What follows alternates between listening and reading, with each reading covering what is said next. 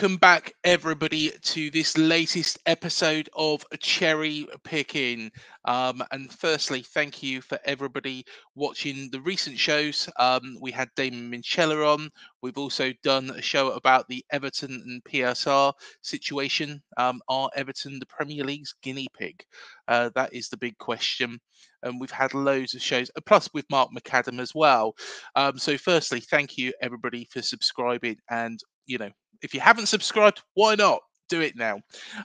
But he needs no introduction now. I have got my main man next to me. Manny, how you doing, mate? All good, thank you, mate. It's good to be back on for another week. And, the Champions League football over the past 2 days has been really exciting and quite thrilling. And, of course, we've got Europa League action tonight and then Premiership action on the weekend. And away from the football, things have been going okay with me, I would say. And can't really say too much more, to be honest. Fair enough, mate. Fair enough. Well, one thing I do want to, and this is a slightly negative subject, I do want to cover off, is trolling. As everybody knows, I have been subject to this from a number of phantom accounts, people that do and don't exist, accounts that nobody knows who they are, who are there to just stir up trouble. And it's not just me. When us YouTubers, and I say that because mildly, because at the end of the day, this isn't a big channel. Of course, we want to grow it as much as possible, but the thing is us YouTubers do this content. We do this for the love of the game. We love to do this for the love of our football teams.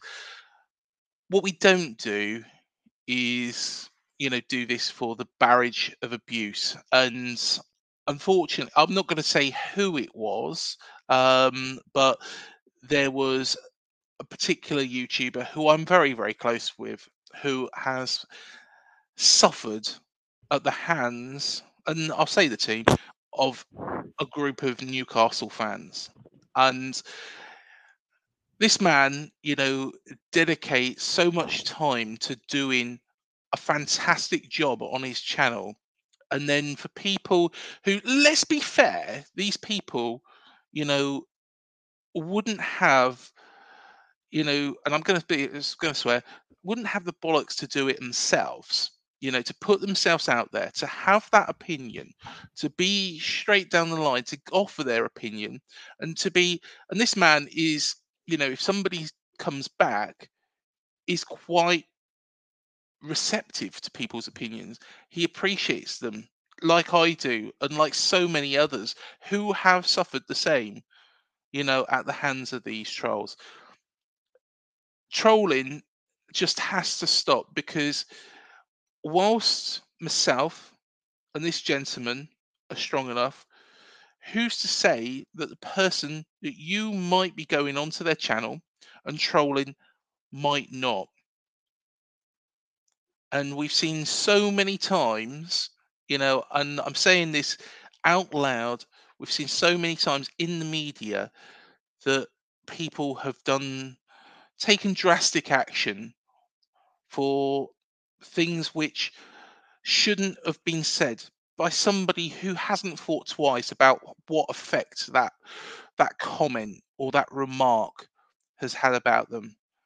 I've had loads from, unfortunately, AFC Bournemouth fans, or supposed fans, because I don't call them that. Supposedly fans. It is time that trolling does stop. And in that video, my good friend did turn around and say about Elon Musk and X need to do something about it. Twitter, formerly known as Twitter. And I echo that. And the more channels that actually echo that and make a stand together, united, the better. And I'm calling on all the Bournemouth channels, all the Newcastle channels, all the channels who have had, even if it's one channel in a group, who have had somebody abused badly. everybody should be united, you know, in cutting that out, because A, we don't deserve it, and B, you know, we only do this for the love of our football club. And hey, if you don't like what you watch, you know, then there is an easy way. You close YouTube down and you go and do something else with your life. Why don't you make your own channel? But I wanted to start off with that point to make a united front, you know, with a friend, but also with the whole community to try and stamp this out. So we'll move on to more pleasant things, Manny. But yeah, I thought that needed to be said. And you've done the right thing by saying it. And I'm going to say, as someone who has been told that I need to get my own channel, but hasn't really had either the time or the ability as of yet to do it, given other commitments, trolling is one of the most despicable things that anyone in any community can do. And I'm also going to speak about, it's bad enough people getting trolled online. It's also every bit as bad, maybe definitely even worse, actually, if people are physically attacked for their opinions. And you might know about the Arsenal fan, this venerated gentleman by the name of Jez Collins, who hosts the Arsenal History and More Yes. channel. How he and his wife were very viciously attacked while on an evening out in their hometown of I don't want to say their hometown. I don't want to divulge their No, that's fine. their whereabouts, but the fact that they were attacked by a bunch of thugs for Jez daring to offer his opinions on the club as a long-time supporter, it was sickening, disgusting. He's Yeah. old enough to be my own father, and we've done several streams together, so it cut me deep as well. And I'm going to say right now, those people who see it fit to engage in trolling behavior do not deserve the honor of being called fans. They are miscreants. They are toe rags. They are every single Dickensian profanity you can which you can think. And quite simply, they do not deserve the time of day. They do not deserve to be given any kind of notoriety.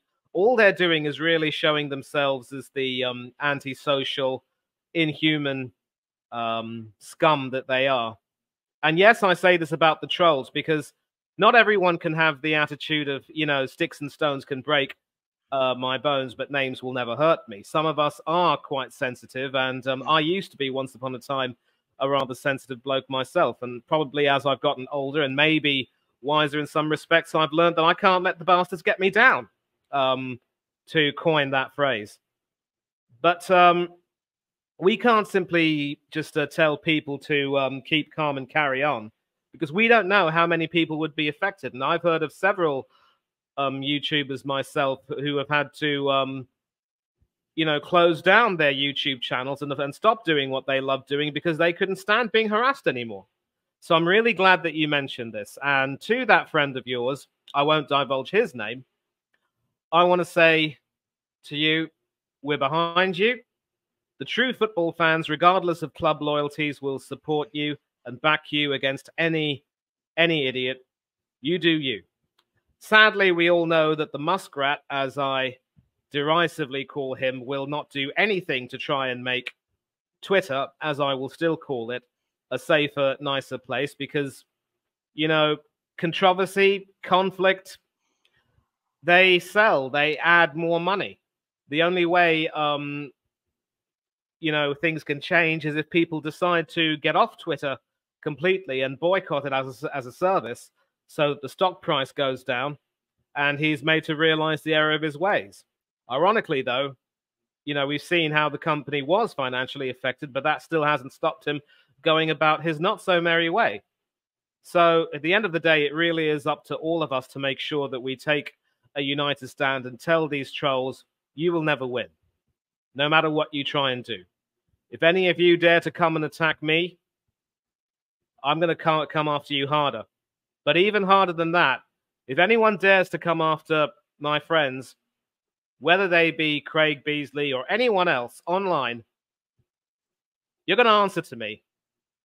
And I'm making myself very clear.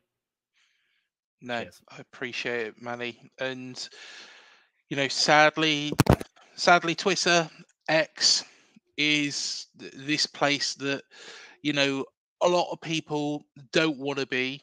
Um, the world should be about free speech, but it should also be about respect, and it should be Absolutely.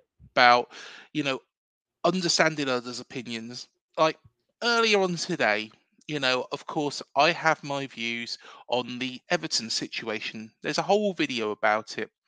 And I was speaking to a Sheffield United fan, a good friend, and it was respectful.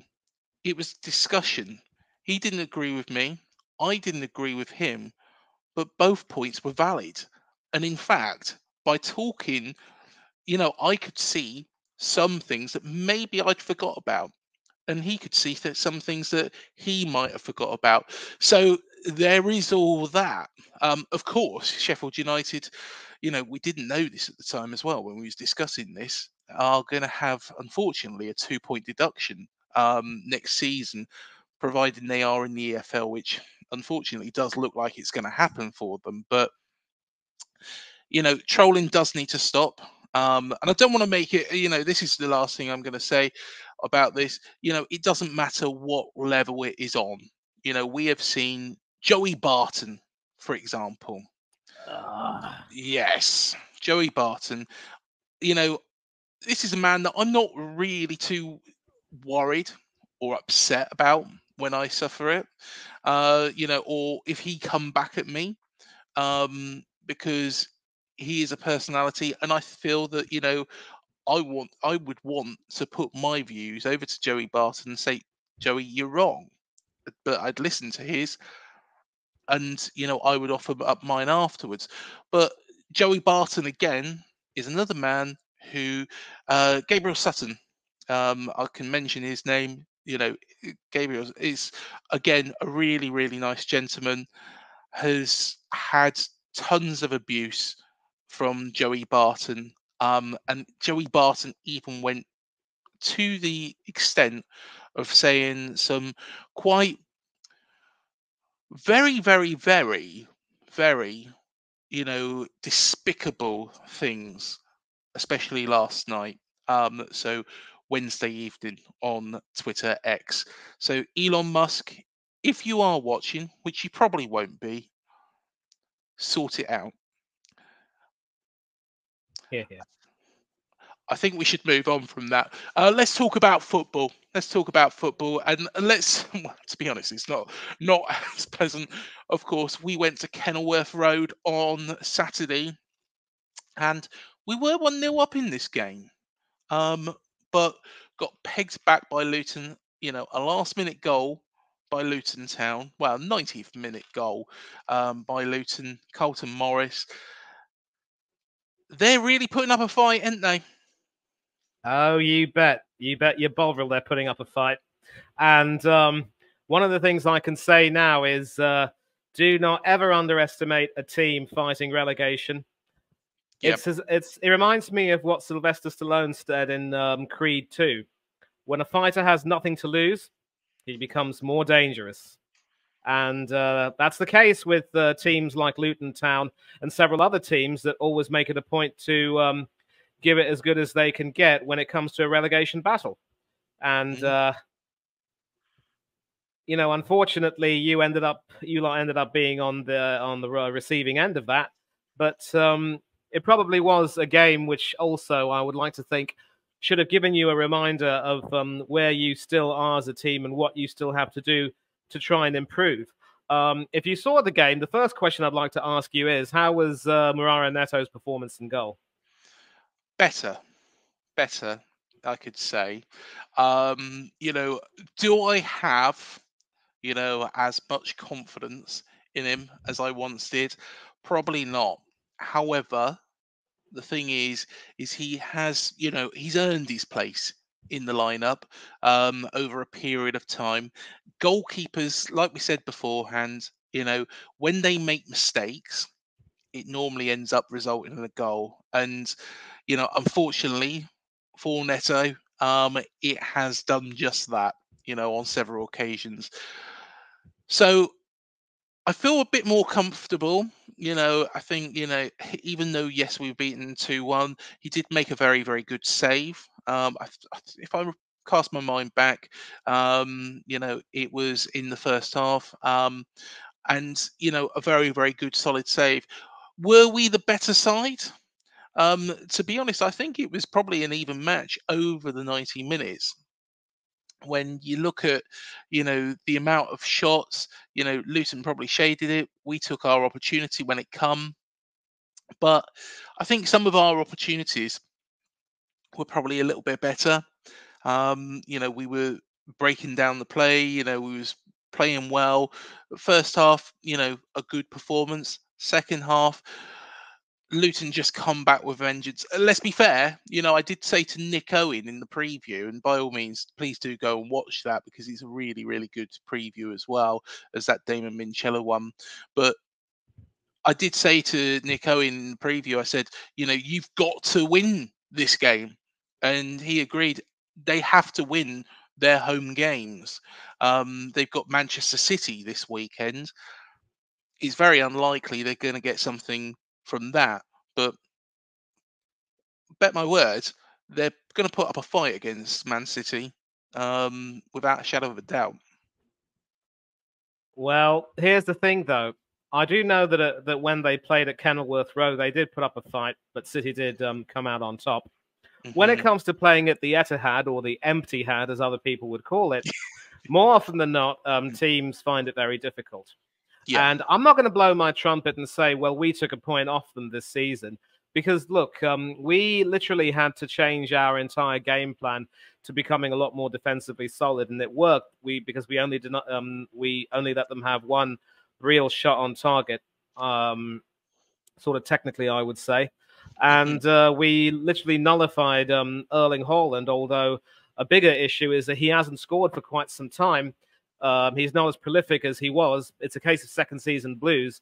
So it will be interesting to see if he's able to get over these blues and regain his confidence and start scoring again. But the way Luton play, you just have to accept the fact that City will now be more determined than ever to score. And they pumped Real Madrid for 3 at the Bernabeu, with Foden and Guardiola scoring absolute peaches of goals to put them 3-2 up, only for Federico Valverde to rescue the tie, making it 3-3. And of course, because there are no away goals anymore, it's basically starting from a clean slate in the second leg. Otherwise, Real Madrid would have been under the cosh going into that tie. But back to this one, Luton will be on a hiding to nothing, and it will take every single ounce of their strength they have. But I can't see anything other than the City win. I know this isn't going to make Mr. Owen very happy or other Luton fans happy, but that's sort of the way that goes. But as long as Luton are able to win the games they have to win, and Forest and others are going to be affected by, more points deductions and lose more games themselves, things are going to look up for the Hatters, and we've got to take our hats off to the Hatters, pun intended. Forest had their chance to try and get something against Spurs at London Stadium, but they were completely swept aside. They did have chances of their own, don't get me wrong, but in the end, their defensive frailties just let them down. So, all credit to Luton. I think, it's still hard to predict what will happen at the end of the season because everything's just so topsy-turvy. I mean, you got crazy pendulum swings one way and the other, whether it's at the top or the bottom or even in the middle. You just can't predict what the final positions in the table will be, and anyone who gets them to the letter from 1 to 20, I mean, that bloke should buy a lot. That person, bloke or lady or otherwise, should buy a lottery ticket. Well, I'll tell you what. Towards the end of the show, I do want to bring something up with you, but to be honest, if I bring it up now, you probably won't forgive me if it doesn't come true. But I Uh, tell you what, yeah, you know where I'm going with that, don't you? I do know where you're going with this. It dates Yes, all the way back to the beginning of the season. And yes. listen, mate, I'm letting the chips fall where they may. So you know that you and I are always going to be on a good footing, no Yeah, matter what.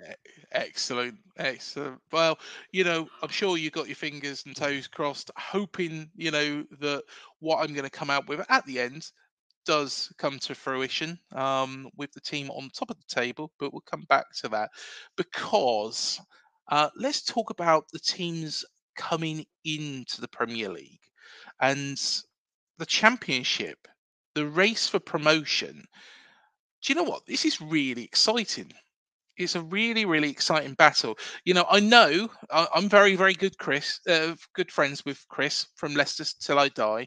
But um, to be honest, they shouldn't be in this situation. They should be out of sight. Um, I remember, you know, earlier on in the season, after 20 games, you know, both Ipswich and Leicester had the most points of any team at that stage of the season. Um, so it's a very, very interesting battle. My big question, though, here is when whoever comes up automatically, we've seen Burnley and Sheffield United come up this year. Both sides kind of dipped towards the end of last season's championship race. So the performances and the results dipped a little bit. And look at where both of them are now. Both of them look consigned to the championship, you know, going straight back down. From the three that you've seen, Leicester, Ipswich, and Leeds, do you think any of them are equipped at the moment? That is an absolutely brilliant question. And I like the way you sort of correlated, really, the issue of how, with Sheffield United and Burnley, their form fell away near the end.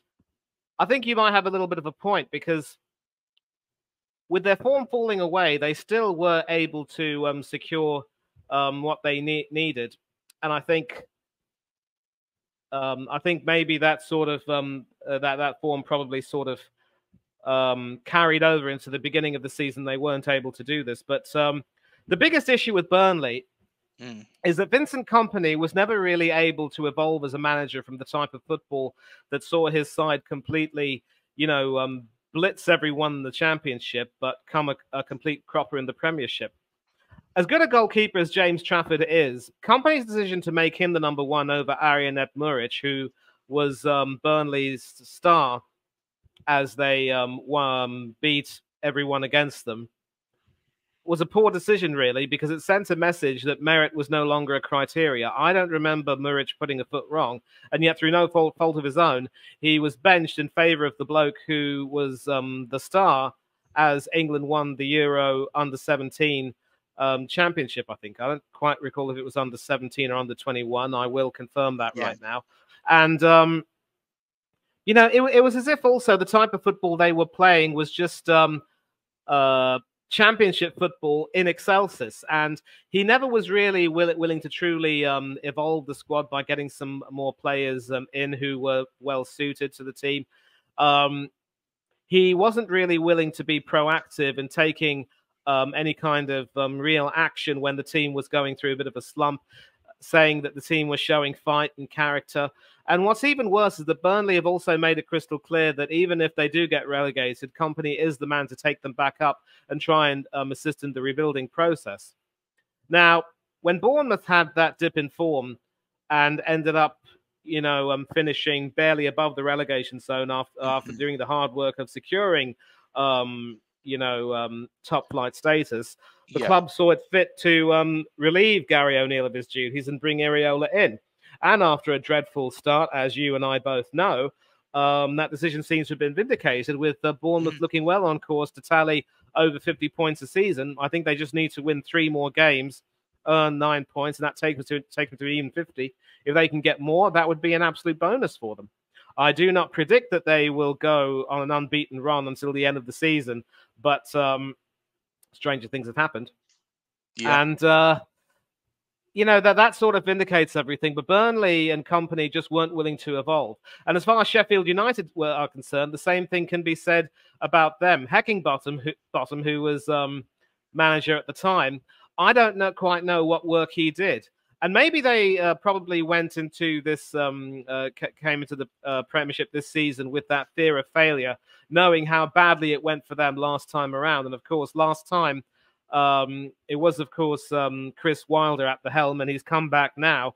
And Wilder wasn't quite able to do anything to save them that time, and he's powerless to do anything right now. And of course, a certain Mr. Ramsdale was in goal that season too. Yeah, but it's a question of the teams not being really willing to do a lot more, because they think they thought that maybe they did well enough to finish in the top two. But that was the big mistake they made. You've got to evolve. You've got to make sure you get the players you need. You've got to make sure you do your homework. And I think they failed to do that. As far as Luton are concerned, though, under Rob Edwards, they did do their homework. They obviously had to huff and puff and fight to get into the Premiership via the playoff final. And ever since then, they've been showing a great deal of spirit. And I think with the lack of accomplishment comparatively, there haven't been too many expectations of them staying up. But they've confounded everyone, and they've done really well. It does seem to be a bit of an indictment, really, on the levels, that when you finish in the top two in the Championship, but you can't hack it in the Premiership, you go straight back down. And in stark contrast, Leicester City, who were relegated, now look more than likely to come back up, although let's not forget, this Leicester team not too long ago won the Premier League. They went on to win the FA Cup under Brendan Rodgers, and they've had great adventures in Europe, very nearly reaching the semi-finals of the Champions League, very nearly qualifying for the Europa League final. And it was just tragic how they fell away. But even with Vardy playing a bit part role, Jamie Vardy, that is, they look like they're coming back up. Now, at this stage of the season, I've actually got the Championship table in front of me. And Leicester's form does look to be a little bit inconsistent. Their last 5 games, I don't know if it's the correct order, but it says DLWWL. So they've been up and down. And Ipswich as well have, I think their last 2 games only saw them pick up a point.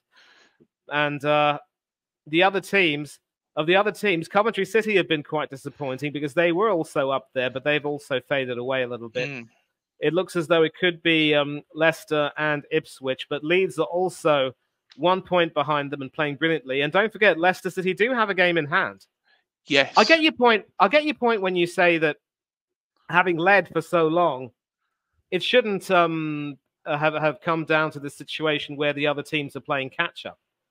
But I guess it just goes to show that you cannot afford to let your guard down. You cannot afford to be complacent. You cannot afford to, just hope that things will turn out well. And whenever you do have a poor result, say, I'm all right, Jack, let's move forward and don't look back. You've got to really analyze everything, and you've got to make sure you do better. And of course, as an Arsenal fan, I can testify that what happened to us last season was so painful. We were top of the league 93% of the way, but then got pipped to the post, finishing second in a one-horse race, as people would say. And to this day, we are still, ribbed about it. And as well as we're doing right now, we may be top of the league, but on goal difference. Leicester City are also top on goal difference, but they also do have a game in hand, and their goal difference is better than ours, mind you. So there is a part of me that thinks that if they win their game in hand, they should move forward. But a look at the table will tell you that Southampton also have 2 games in hand. Although if they win both of those games, they will end up being on 84 points, still some way behind the top 3. But if it does come to pass that Leicester, Leeds, and Southampton do come back into the Premiership, you have to ask some questions about the levels here, because you don't want to have a situation where teams are too good for the Championship but can't hack it the division above. Like, let's say if you take the case of Wrexham, they got back into the Football League after winning their conference, of course, and they've had some struggles And they also lost Ben Foster, who decided to retire midway. I believe he should have stuck around till the end of the season as a squad player to provide the team some moral support. But, it just goes to show that there are going to be levels, and it's not really a nice thing. So it will remain to be seen what happens. And all I can say in reply to your question is that the onus will be on Leicester City and Ipswich Town to get that second wind and just make sure that they get propelled back to where they should be and try and stop the other teams from gaining on them. Now, of course, it is basically a three-way battle. Southampton, West Bromwich, and Norwich are still some way away in terms of points. But Leeds will want to avoid being in that 3 to 6 block because that puts them into the playoffs. I think it's just a case of, a slight stumble, and Leicester should be able to find a way to overcome it. But if they don't, and they somehow, heaven forbid for them, of course, end up going into the playoffs, and they will look back on that mid-season slump or that more recent slump and say, you know what, that cost us in a way. And you can also definitely say that Aston Villa are going through a bit of a slump right now. How they could, go from being 2-1 up against Brentford to end up going 3-2 behind and having to depend on Ollie Watkins to save their bacon and still be unable to find a late winning goal. It just goes to show that you've got to be on your game from the first whistle to the last. You can't be a first half team, a Jekyll and Hyde team that performs in the first half but crumbles in the second, or vice versa. You can't do that. And Aston Villa, who will, of course, be playing Lille tonight in a very interesting game, although the people where I live have somehow, in their infinite wisdom, not opted to broadcast that. Shame on them, I say. They're now going to sort of understand, they're basically now struggling with the effects of not being able to improve their squad. They only got Morgan Rogers in the transfer window. And hopefully, if they manage to limp over the line and get Champions League football, and hopefully for them win the Conference League, I believe the revenue that they pick up should enable them to buy some players. I really don't want them to be put in a situation where they have to sell the likes of Douglas Luiz and Ollie Watkins to balance their books and not get any replacements in between. And that's where financial fair play could come into this. Who's to say that the likes of these clubs who could get promoted might not end up having to toe the line with regard to FFP and have their systems being affected as a result? But again, without digressing too far, I think Leicester and Ipswich should be able to find their second win, and it's really up to them to make sure they end their seasons with a flourish. And I do still think that of the teams at the top, they do seem to be the most equipped. They've been the best performing, most consistent teams so far. Southampton have looked good, but not quite been able to to build on their promise. Leeds have obviously shown that they are willing to battle because they love being in the Premiership, obviously. And some of the other teams who were challenging earlier on have started to fade a little bit. There is still some way to go because let's not forget the Championship is a 46-game season. Yep. Actually, you know what? Most of the teams only have about 6 games left. So in these 6 games, I now stand corrected. This is going to decide who will rise to the top. Well, it's very, very interesting, this, and that's why I wanted to bring it up, because Leicester, I think, have got the advantage. They have, of course, as you say, got that game in hand, but their form has not been particularly very good under Enzo. And the thing is there is a lot of clouds hanging over them because of PSR. We'll come back to that in a moment because, of course, you did mention Aston Villa there, and actually it'd be quite interesting to get your thoughts on that and what they might need to do during the summer. But Leicester, when we look at it, they've got this cloud hanging over them. They got beat by Millwall midweek, a side who have really digressed this season. Of course, John Berylson, who ran that club so well, sadly passed away at the end of last season, and they just don't seem to have got don't seem to have got the mojo back that they had, last year, and of course the year before as well, because they come to Dean Court last game of the season before we were promoted to the Premier League, and we did win that game. If we hadn't, they would have had that chance to have climbed into the top six.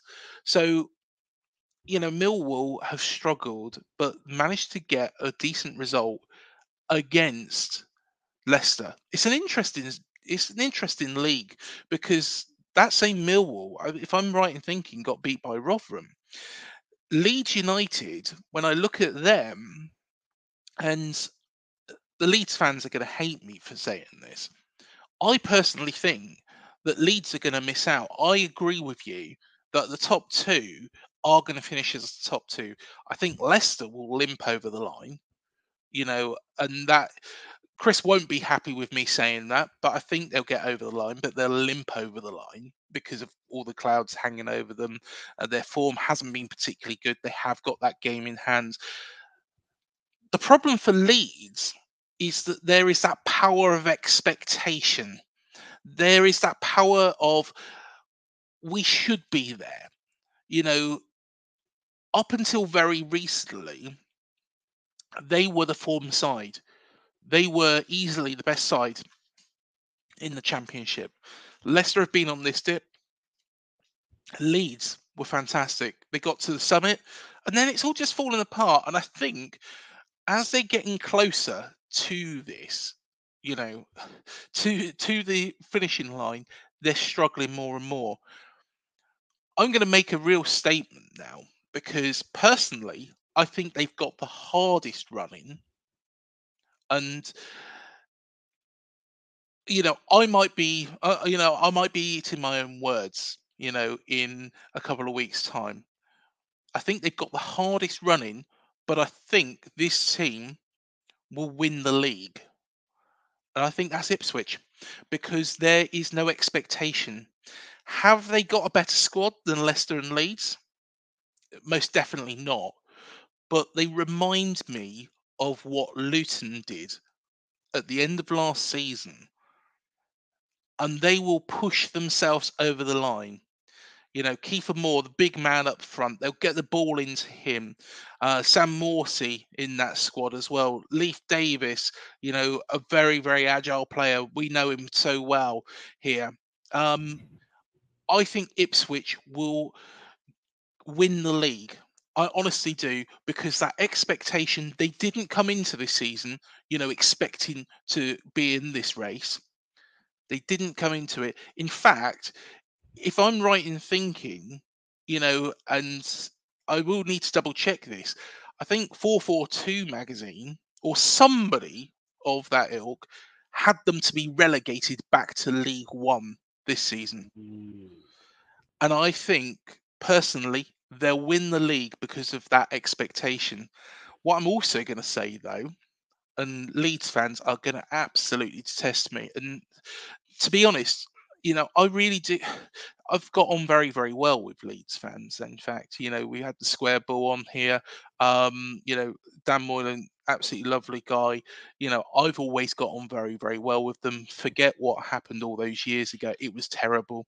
But at the same time, it's a different generation that of Leeds fans that we've got now. I know some videos were going around where people had twisted my words. I never said, oh, Leeds fans, I really like you. Don't worry about what happened all those years ago. It was a case that, it's a different generation. It's a different type of people. And, I've always got on with these Leeds fans. But I'm going to really upset them now. I'm sorry, Leeds fans. I think they'll be staying in the Championship, because that power of expectation. They expect to be promoted. There's no other view for Leeds but other than to be promoted to the Premier League. I might make them a little bit happier now. They're a club with their size that should be in the Premier League. They should be in the Premier League. They're a well well-supported club. They are one of the staples of English football. I'm not, just blowing their trumpet here, but I think they will miss out on promotion altogether. The main reason being is they've hit a wobble at just the worst time. I might eat my own words, and fair play to Leeds fans. If you do it, congratulations to you. But I can see them missing out completely because they'll go into that playoffs places. They'll have missed out on automatic promotion. That already will affect the players. They'll then have that expectation going into the playoffs. Norwich City, for example, are the most likely side to play them, but it could be West Bromwich Albion, a side who are well known for being in the playoffs and have got that little bit of pedigree of not particularly doing well in the playoffs, but what I mean is they've got that pedigree of they know what it's all about. It's that case of how many times do you go in the playoffs and then fail just to get across the line. I think one of those two teams, really will offer some real threats. And of course, Coventry, who they've recently been beaten by. So, yeah, I've got to say sorry to Leeds fans that I don't think, if they miss out on automatic promotion, I think they'll miss out on promotion altogether. Not because they haven't got one of the best squads in the league. They probably have got the best squad in the league, but they've got that power of expectation. What do you reckon, Manny? Well, I would agree with you, but let's not forget that this Leeds team has already had the heartbreak of almost getting back to the Premiership and not quite getting there. I think before the last time they came back, they were in the playoff rounds and they made the playoff final only to lose to Watford 3-0, and that really crushed them in many ways. And it's a little bit like the more times you fail at the final hurdle, the more you end up learning. And it's as if because you become so acquainted with that, instead of allowing it to completely break you, it just, makes you stronger. You take a licking, you keep on ticking, and you just work at it, and you go all over again. And, I really don't wish to talk about Arsenal that much. I know we will later on, but there are some expectations from fans. The licking that we got last season has enabled us to keep on ticking so far. I would remind people, though, that at this stage last season, we were top by an even bigger margin, but we ended up, completely mucking it up. And goal difference is no margin. It doesn't even count as a margin until the end of the season. So with Leeds, they've been disappointed before. And when you are able to cope with repeated failures, you have this belief and say to the self-belief, enough self-belief to say, you know what, we know the hurt. And some players in that Leeds team have tasted the pain of failing to qualify for failing to get promotion to the Premiership. So they know the hurt. The fans know the hurt. And the fans will obviously want them to erase that pain. So I'm actually going to disagree. And I think Leeds are very well equipped to go on and qualify, if only because the other teams that you've mentioned will probably look to depend on being good on the day. But are they going to be completely good enough given their points differentiation? And I also am smart enough to know that there have been several teams promoted via the playoffs who didn't do well enough to finish in the top 3 or even the top 4. But, because they performed well in 2 one-off games, they ended up getting promoted. And, that's sort of sometimes the way it is. But are those teams in question all the more equipped? And I'm glad you mentioned the run-ins, because I've actually got Leicester's run-in right now. They've got a game in hand. That game is against Plymouth on the 12th of April, I believe. Then they play West Bromwich Albion at home, Southampton at home, which could be difficult, along with the Albion. Preston shouldn't be too difficult. And Blackburn are a team which could very well prove to be kingmakers for Leicester and Leeds, I think, because Leeds also play Blackburn late on the season. Yes, they play Blackburn on Saturday, the 13th of April, having drawn against Sunderland in their previous game. Then Leeds play Middlesbrough at the Riverside Stadium. They travel to London to play QPR, and they also end with a tough tie against the Southampton team, who are also trying to gain promotion. And bear in mind, this Southampton team have 2 games in hand. So even if winning those 2 games in hand won't bring them up a position, if they win those 2 games in hand, they could very well be in a position of strength going into the final days. As far as Ipswich are concerned, they play Middlesbrough, they play Hull City. Coventry City could be a tough game, except City have also fallen away, and they end their campaign with a home game against Huddersfield Town. Shout out to Ryan Mather from Huddersfield Town Yes.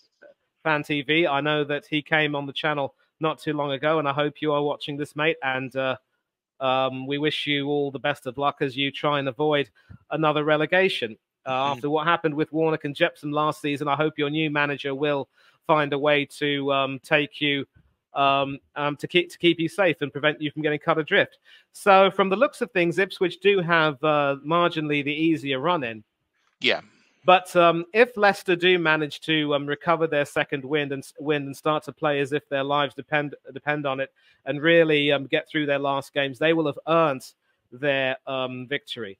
But they will have to start by winning their game in hand against Plymouth, because if they fail to do so, then it will be squeaky backside time. And as far as Leeds are concerned, I still believe that they will be well equipped to qualify as playoff winners, because I just think that, forget about the expectation. It's coping with the failure has also made them even stronger. And I just think that Leeds should be strong enough to go through. But if any Leeds fans are watching this, I do not want you to come after my friend, Mr. Beasley here, okay? We're just offering our opinions. You know that he loves a lot of you lot. I happen to have a space in my heart for a lot of you as well. We have a good, we've had a good player exchange over the years, obviously. And, also manager exchange too. And I just think that you lot should be able to come back up. But the most important thing for all 3 teams is do not make the mistake that Burnley and Sheffield United made before coming back here. Make sure you do your homework, get some players in, and try and make sure that you prepare well for the following season. And in Leicester's case, I think, as Craig has mentioned, they might be affected by a potential squeeze, if not a points deduction. I'm not too sure what's happening. But, the onus will now be on them to try to make the most of it and try and make sure that they balance their books. But getting promoted back to the Premiership should help them, hopefully. I can't see that the EFL can now give them a points deduction so close to the end of the season. I think it would be grossly unfair, and I think it would be, again, like we spoke about, and I spoke about in that video, we spoke about it in Cherry Picking 42, where we spoke about Richard Masters, the golden share. The integrity of the league, would be thrown into question. The championship, the integrity of the championship would be thrown into question if Leicester City were to be deducted any points at this point in time. Now, next season, what happens next season is a different scenario. Personally, I can't see why they should get points deduction in the EFL if they were to miss out on promotion. With regards to the Premier League, the question again has to be Man City and Chelsea. What is going on with those 2? And can you then turn around and say Everton and Forest, if one of those gets relegated? Honestly, it's just a complete mess. But Manny, if I said a 1-2 and through the playoffs, who are you going for? Leicester, Ipswich, and Leeds United. I just think the other teams in the top 6 at the moment are just, not really strong enough, or really, really have that backbone to really, get themselves over the line at the moment. Southampton were impressing, but they've fallen away, and I just don't see them being able to come back and make things happen. Fair enough. My one, I am going to mix it up here. I think Ipswich are going to win it. I think Leicester will finish second. I am sorry, Leeds fans. It's not. there is no preference against anybody, because the side that everybody is probably thinking that I'm going to say, West Bromwich Albion, I don't think it's going to be them, regardless of how much I think of Carlos Corberán. You know, great manager, great man as well. Looking at, you know, the recent form and them sneaking into the playoff places, I'm going to go for Ipswich, Leicester, and Norwich. Norwich, I think, will come back up. I think they have just hit it at the right time.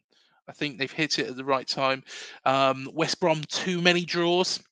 You know, um, Norwich have been beaten in the last five, but they've also won three. The only other team who has got an equal record is their near neighbours, their dear neighbours, their friends. So yes, we will see, how I see it, an East Anglia derby in the Premier League next season, which will be quite interesting.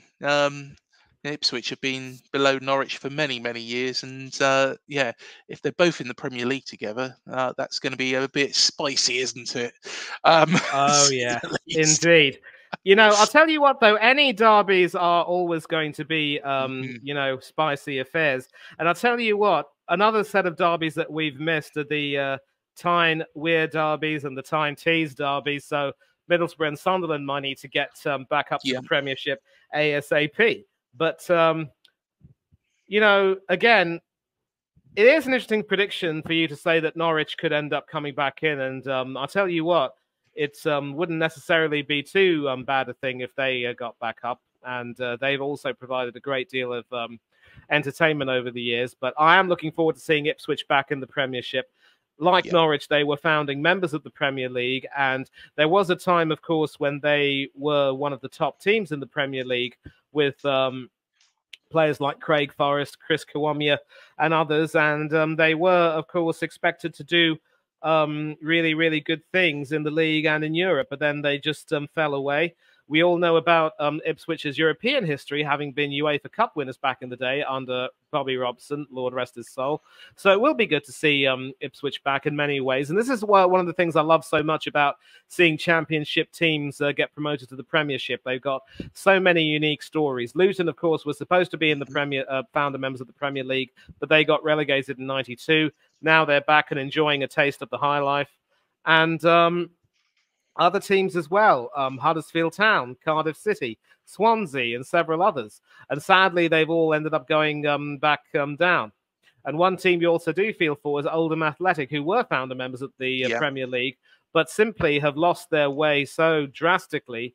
It's really saddening in many ways. But this championship does seem to be quite interesting, and I am also looking at it with some interest, even if I don't get TV coverage of that over here in my neck of the woods. But yeah, really interesting to see what happens with these teams in question. And I mean, I've made my prediction, you made yours, and we'll see what transpires at the end of it all.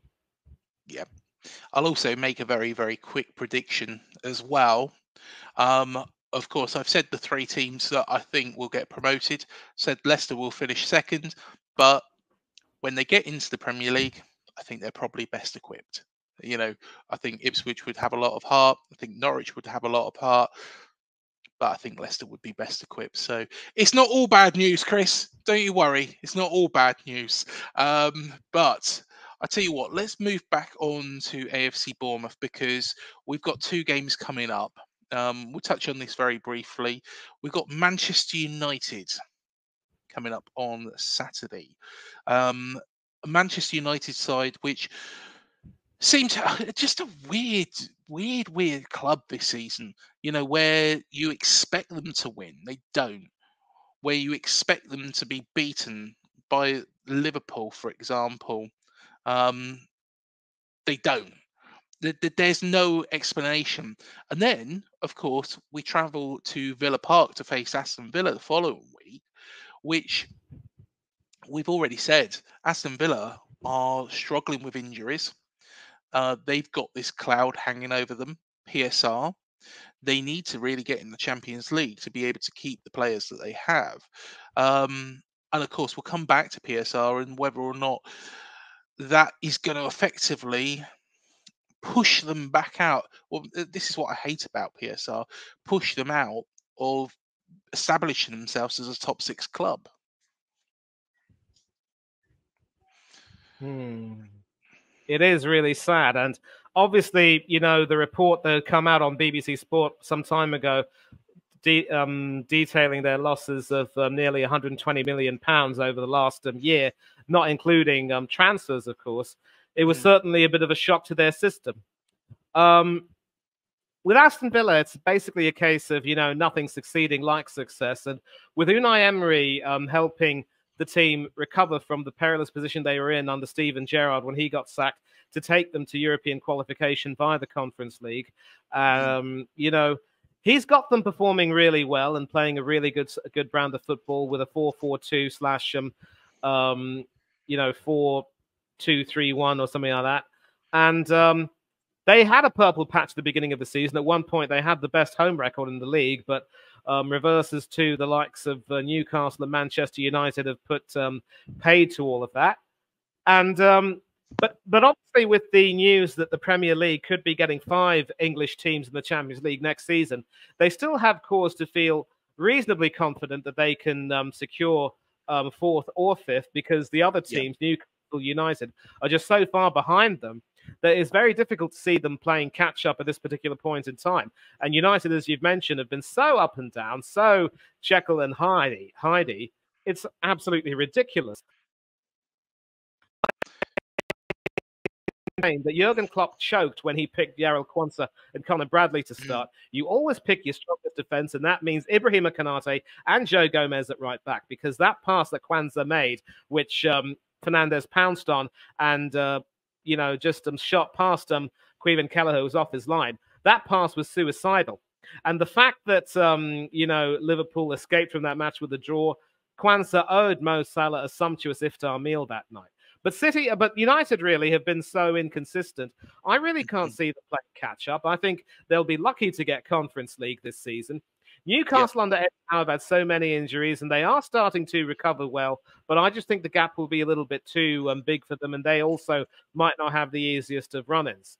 So Emery is going to have a tough game on his hands against his former lot, which are, of course, my lot, and Douglas Luiz will be suspended. So he's going to have to really shuffle his team around. Maybe he might have to play, give Morgan Rogers another game with Tielemans and McGinn, and maybe Diaby in that midfield with Bailey and Watkins, you know, up front. In fact, I can tell you right now that their starting lineup against Lille will see them play something looking like a 4-4-1-1 with John McGinn being the attacking midfield pivot behind Ollie Watkins. Because Douglas Luiz is not suspended for this game. Bailey will be starting. I do believe Diaby will be on the bench, Moussa Diaby. And, you know, those two players as well have been really key, despite their contrasting form. Maybe they perform better as substitutes. I don't know. Big up to Nicola Zaniolo for also recovering. But Aston Villa obviously are going to depend on their own league form being a lot better in the closing stages of the season. But I can also tell you that Spurs being Spurs, as well as they perform in some games this season, they also will start to choke when the pressure gets high. Although I do remember a few seasons ago being on the wrong end of that when Tottenham pipped us to 4th place when Antonio Conte was manager for barely half a season. So qualifying for the Champions League and winning some silverware will give them some standing and will obviously help them in many ways, but they will still have to sell a few players to balance the books. The only thing would be they might have to start by getting rid of some players who are now firmly fringe players who won't really have a role to play. I'm suspecting the likes of the former Arsenal and Fulham defender Callum Chambers will be one of them, and maybe one or two others. And they depend upon some free transfers or some good players purchased on knockdown prices. I could see him going for someone like Kieran Tierney, who will have his transfer price halved, having had injury-affected seasons at Arsenal and now Real Sociedad. If they sell Douglas Luiz, could they go for someone like a Matteo Guendouzi from Lazio? If they are forced to sell Ollie Watkins, could they possibly give someone like a Pierre-Emerick Aubameyang a final shot in the Premiership and the Champions League? There are so many questions that will have to be asked, but the biggest priority will be that Aston Villa will have to do whatever it takes to balance the books. But qualifying for Europe will do a lot in terms of merchandise sales. And with Newcastle, you have to say that had it not been for the Tonali issue and the injuries they picked up, they would almost certainly have made a really good mark in the Champions League, never mind consolidating their position in the Premier League. I mean, they started with a fine performance in the San Siro against AC Milan and blew away a Paris Saint-Germain team at that looked out of sorts at St. James's Park. But then things started to crumble with a loss away from home to at home to Borussia Dortmund. They were beaten by the Germans away from home as well. And sadly, they just couldn't make it as the injuries started to, mount and the Tonali suspension took place. So Champions League qualification alone won't guarantee that the team will be in good health next season. But Eddie Howe is no Unai Emery. And Unai Emery has got some really, really top quality men working with him at the Villa. So I actually am an optimist about them. I've admired the football they play. I really admire and respect Emery as a manager. It didn't work out with us, and I think he had to leave because, he wasn't getting the support and the respect he deserved, and the football wasn't really looking good. So sadly, he had to be on his way. But I've always maintained that he is a quality manager, and I would definitely love to see them qualify for the Champions League. I would not be happy if they finish the season above us, which could potentially happen, although it would take a massive slump on our part for that to happen. And if it does happen, it will put Arteta's credentials into perspective, it has to be said. But Villa should be able to recover and qualify for the Champions League, and hopefully that will help them, offset their finances.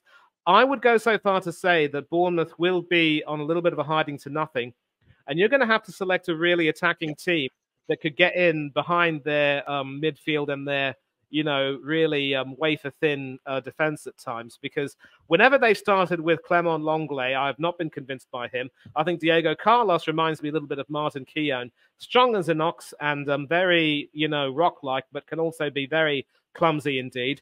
With an injury to Matthew Cash, Ezri Konsa has had to deputise at right back.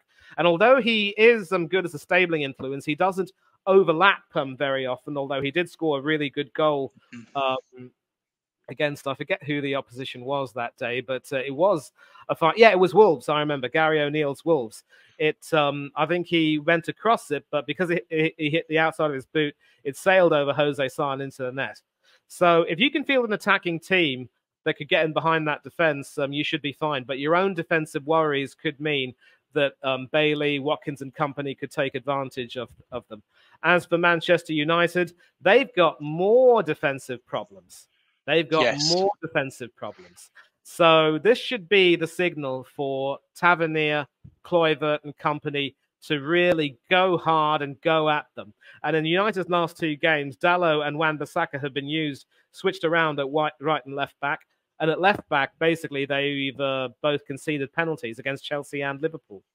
So I'm confident enough to predict that you should be able to get a good draw against Manchester United, which will damage their hopes even further. As far as Aston Villa are concerned, I think you will give the Villains a tough game. I'm still thinking that they might be at least marginally better, and you could end up on the wrong end of a 2-1 defeat. But if you perform well in these two games, that should stand you in good stead for the rest of the season, depending on your running. No, fair enough. Fair enough. Well, hopefully, fingers crossed, we can have a good run in. But there is one final question that I want to ask you, Manny. By all means. Here we go. You're in pole position now. Surely this is it. Surely this is it.